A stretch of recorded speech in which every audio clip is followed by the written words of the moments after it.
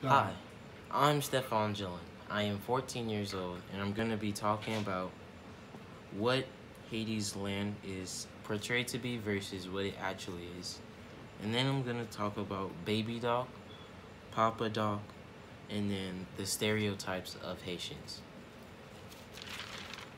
First, I'm going to talk about Haiti's land. Haiti is considered to be the poorest country in the Western Hemisphere, but a lot of people do not know that it does have very beautiful vacation spots, such as Montreux. It provides very romantic places for newlywed couples.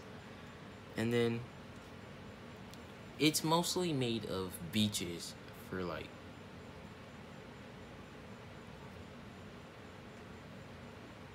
vacation spots. Now I'm gonna talk about Baby Doc. Baby Doc, also known as Jean Claude Dev Duvalier, was born on July 3rd of 1951. He, after Papa Doc had died, he had became the next president. And once he became president, he changed his father's resume and delegated much authority. In result, thousands of Haitians were killed, tortured, and fled the country. Haiti's relation to the U.S. improved after Duvalier's ascent to presidency, but then fell. But once again re-improved while under Ronald Reagan's anti-communist stance against Duvalier. In 1985, a rebellion against Duvalier's regime caused Baby Doc to flee to France in 1986. After nearly 3 decades in France, Baby Doc unexpectedly returned to Haiti on January 16, 2011. That same day, he was arrested for corruption. February 28, 2013, he pleaded not guilty. On October 4, 2014, Baby Doc had suffered from a heart attack at 63 years old. Now I'm going to talk about Papa Doc. Papa Doc, also known as Francis Duvalier, was born in 1907, April 14th. He was the 32nd president of Haiti from 1957 of October 22nd to 1971 of April 21st.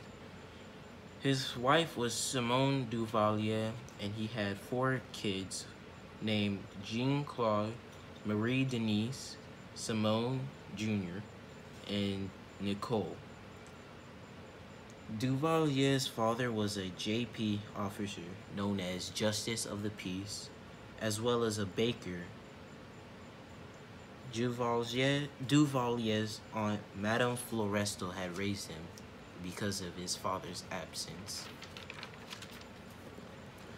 Duvalier grew up with a degree in medicine from the University of Haiti, and then spent a year at the University of Michigan studying public health.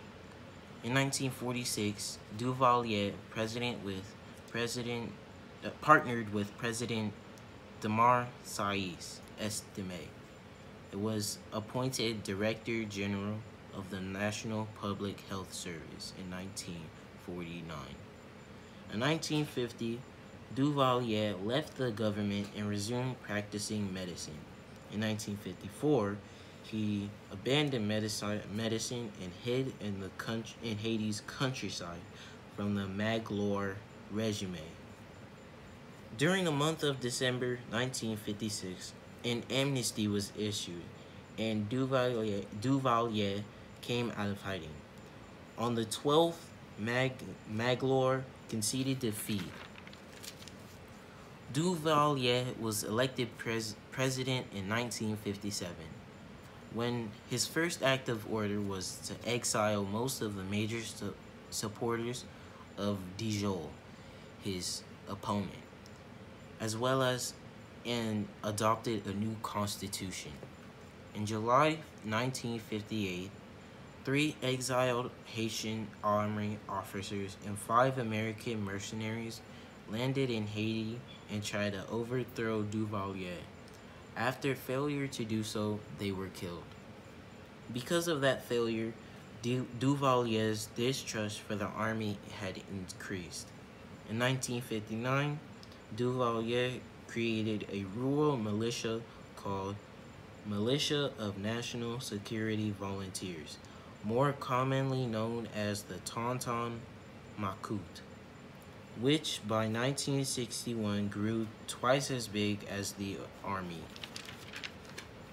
On May 24, 1959, Duvalier had a heart attack, due possibly to an insulin overdose. While Duvalier recovered, Clement Barbeau, leader of the Tonton Macoute, was left in power. Tonton Macoute. Oh, Tonton Macoute. In 1961, Duvalier started... Duvalier. Yo, Patrick, give me a moment. This boy has been butchering the names from the start. So why are you interrupting him? No, I didn't want to interrupt him. Go ahead.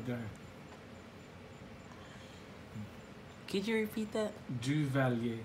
Duvalier started violating provisions of the 1957 Constitution. He first changed the bicameral legislature with a unicameral legislature. Then he called an election when he was the only candidate to remain in power.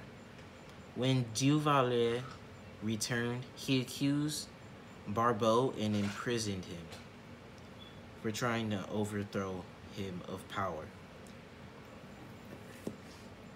When Barbeau was in prison, when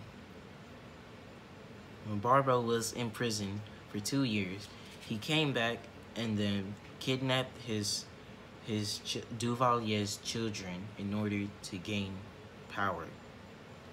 After failure, he then tried to flee the country but failed and died and was killed.